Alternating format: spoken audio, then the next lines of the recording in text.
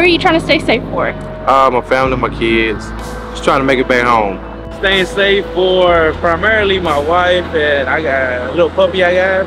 Also, you know, my family, some of them depend on me, and trying to make it safe. Honestly, myself, my family, and really keeping the crew in a safe environment also. Me, myself, my family, friends, loved ones. These streets are dangerous. And what do you want motorists to know? Slow down. Pay attention to the signs. Stay out the closure.